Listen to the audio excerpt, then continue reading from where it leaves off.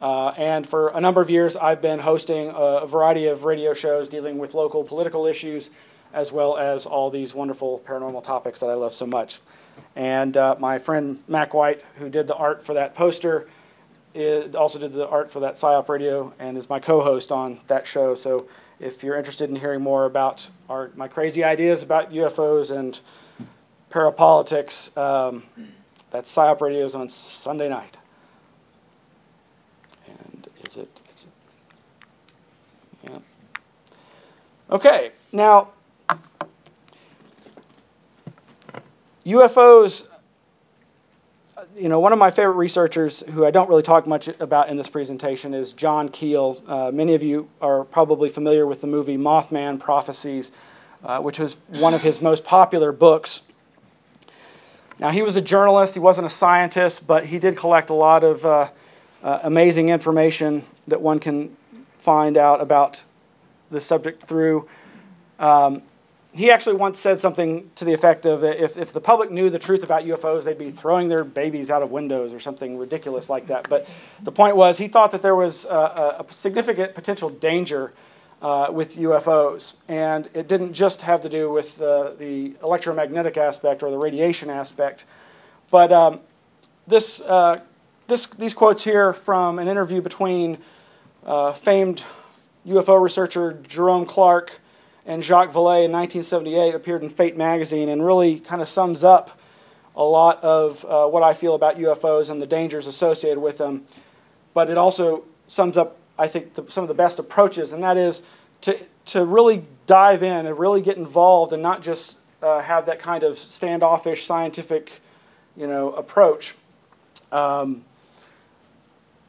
He also alludes to some of the dangers. And he mentions two researchers that a lot of people don't really know about, Morris Jessup, a.k.a. M.K. Jessup, and Jim McDonald.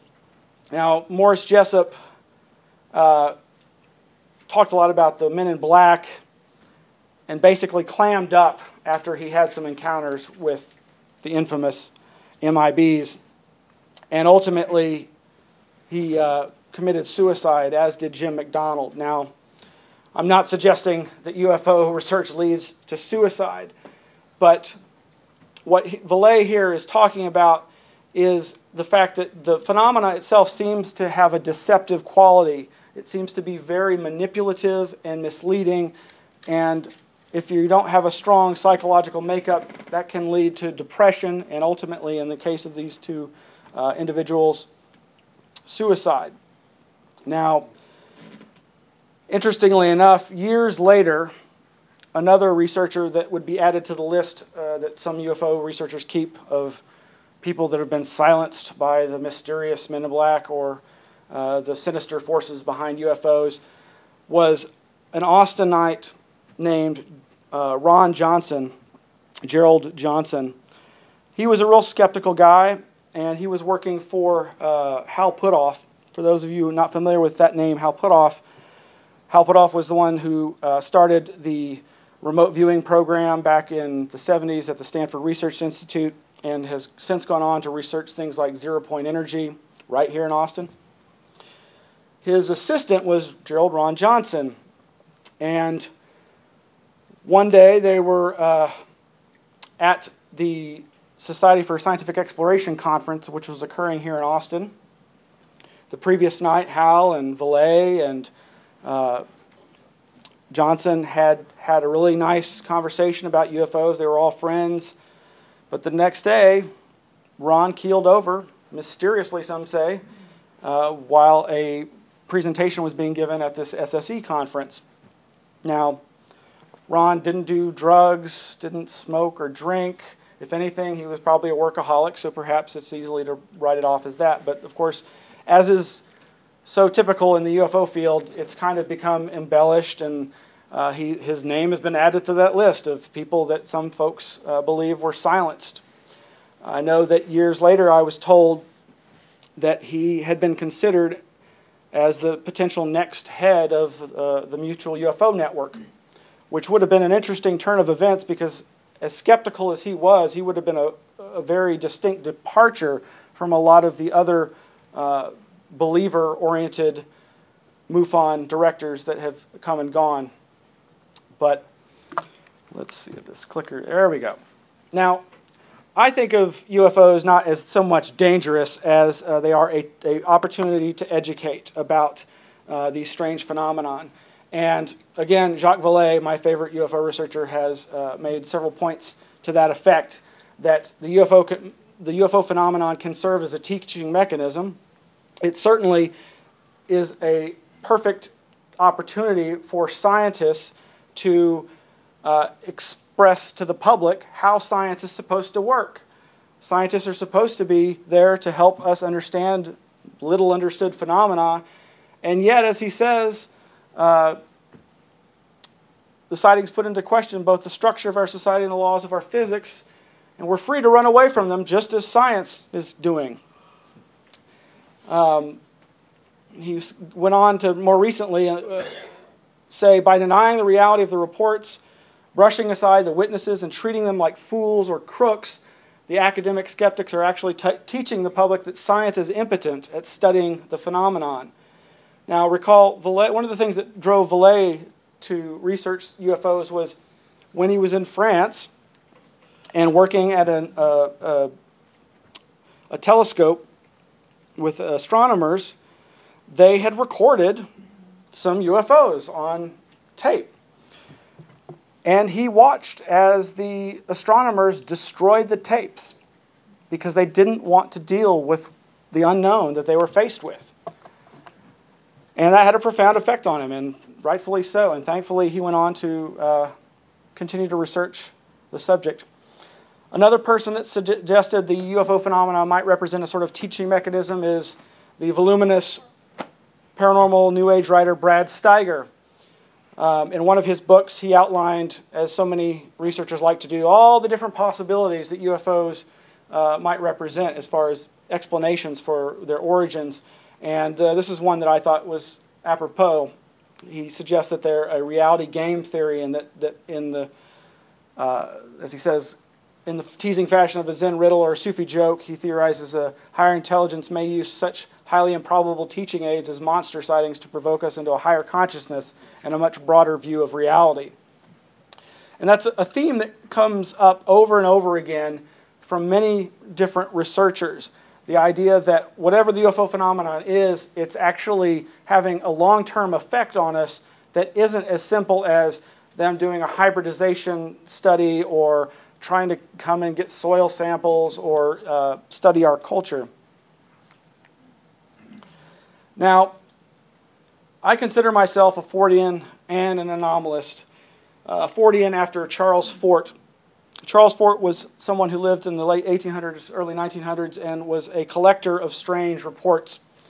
He's also famous for saying that he thought we were property because of all the strange phenomena he had observed. And one of the things I like to use most is I use the UFO as a launching point to talk about all these subjects. Because as he says, one measures a circle beginning anywhere.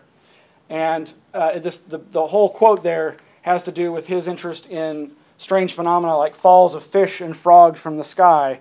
We shall pick up an existence by its frogs.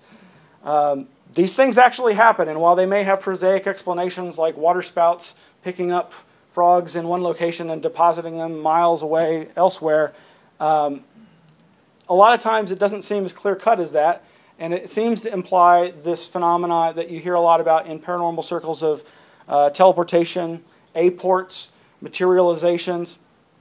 There's been a lot stranger things that have fallen from the sky than just fish or frogs, and blood and guts, in fact. But Charles Fort is one of those people who basically said, look, here's the data, the damned data, as he said, that flies in the face of scientific understanding, and it's these things that science should be trying to grapple with instead of just sweeping under the rug as being, oh, it's an anomaly, and it doesn't, it doesn't fit our paradigm, so let's not even try to deal with it. And of course, an anomalist is someone just that tries to grapple with these different types of anomalies. Now, anomalistics is another word for anomalists, coined by anthropologist Roger Westcott. Marcello Truzzi, whom you see there, was a really exemplary skeptic. He started this magazine called The Explorations, and eventually he helped found CSICOP. I don't know if everybody's familiar with that. They've changed their name since then, but the CSICOP, the Committee for Scientific Investigation of Claims of the Paranormal. These are the arch debunking skeptics that believers love to hate, that are often represented by people like Penn and Teller or James Randi.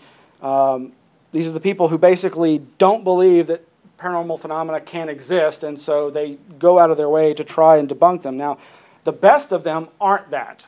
The best of them are like Marcello Truzzi, an actual skeptical seeker, somebody who recognized that science, needs to try to grapple with these things and not just be dismissive of them. He basically ultimately got excommunicated from the CSICOP group and founded the Center for Scientific Anomalies Research, and published the Zetetic Scholar, which was originally the tagline to the Skeptical Inquirer, which was the CSICOP magazine. Now, there's a lot of different ways one can approach this, and I guess you could sum up the approach that I take as being postmodern, and that's just simply a way of looking at these phenomena outside of old frames of references and realizing that every way of looking at something is a social construct. Jacques Vallée is often credited as being one of the first real postmodern ufologists because of his work on investigating tales of fairies, angels, and other entities, other strange encounters that up until that most researchers had not chosen to look at. They were simply looking at UFOs as extraterrestrial craft and the occupants as extraterrestrials. But he thought that he sensed in the narratives similarities to past experiences that humans have had. Now, some other areas that touch on this are systems theory, looking at things holistically, looking at things cyberbiologically. In other words, looking at the effects that this phenomena is having on humanity, looking at how it fits in to our culture, our history, our storytelling. And I think some of the better ways of looking at these phenomena is from a symbolic perspective, looking at them from a folkloric or anthropological perspective, and looking at them from a mythic perspective, but also understanding the parapsychological data, which we'll look at in just a little bit. And again, I think that this phenomena has been with us throughout history.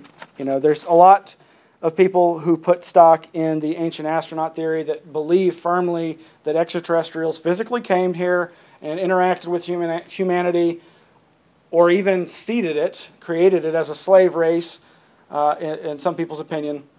Now, there's a lot of different photographs and cave paintings and other ancient artifacts that one can look at with an eye towards, well, doesn't that kind of look like one of those big-headed, black-eyed aliens? Turkish ufologist Feray Yurderzu has that photograph down there of the stone eye icons that are prevalent in different parts of the world. And of course, angels and demons and the fairies, as mentioned, have all been possible precursors to our modern experiencing of UFOs and presumed extraterrestrials. Now, jumping back briefly to the dangers of close encounters,